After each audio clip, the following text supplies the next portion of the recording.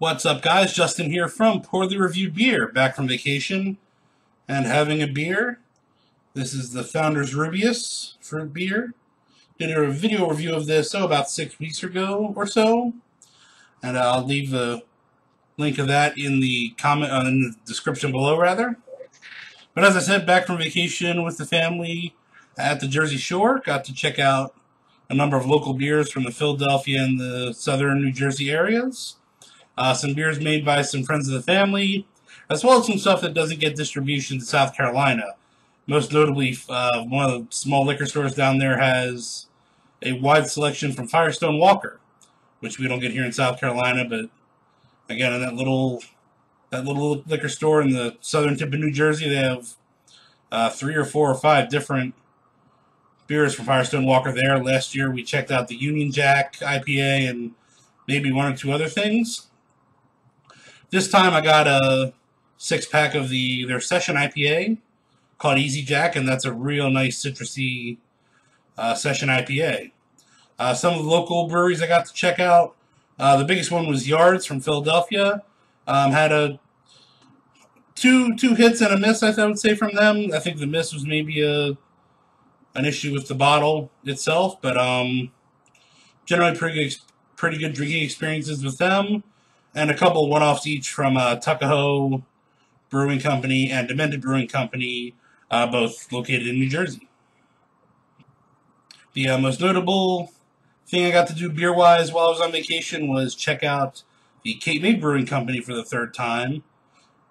They recently did a remodel of their whole facility, the tasting room, some of the production area.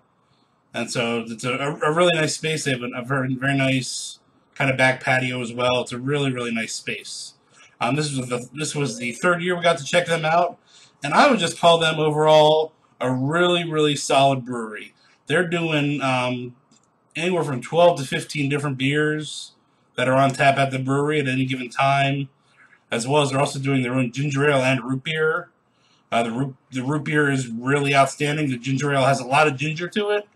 So if that's your thing, it's really great, but it can be a little too much bite for some people. But they're, again, for the volume of items they're doing, everything is really solid. A couple things are really, really great. I would say their cranberry shandy, the seasonal summer cranberry shandy called the Bog, is really terrific, as well as a fruity wheat ale I had called Apple Bomb. Both of them are really, really terrific, along with everything else that Cape May's doing. I'll be having written reviews for Cape May and almost all these beers that I had. They'll be coming up on written reviews on poorlyreviewedbeer.com over the next couple weeks or so.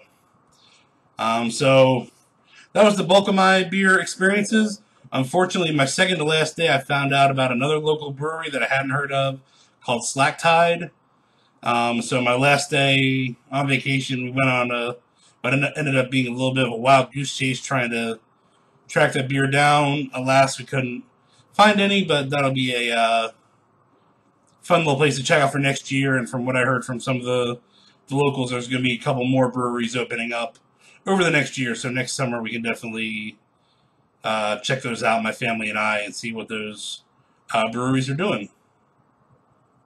So those are my vacation beer experiences in a nutshell. As I said, I'll be writing all about all these beers over the next couple weeks. In terms of video reviews, I just picked up before I left the Sierra Nevada Beer Camp series. So I'm going to be spending the next couple weeks doing video reviews of all 6 of those beers. Hopefully I can ideally knock out maybe 3 in a week. Might only be 2, so for the next 2 to 3 weeks we'll be checking out all 6 of those beers in that Beer Camp series. You can check out video and written reviews for over 200 different beers at poorlyreviewedbeer.com. You can also go there for beer news, beer commentary, and more. Also, check out PRB on Twitter and Facebook. All those links will be in the description below, along with the review of the Founders Rubius, which is in a Cape May Brewing Company glass. All those links will be in the description below. That does it for this edition of Poorly Reviewed Beer. See you next time.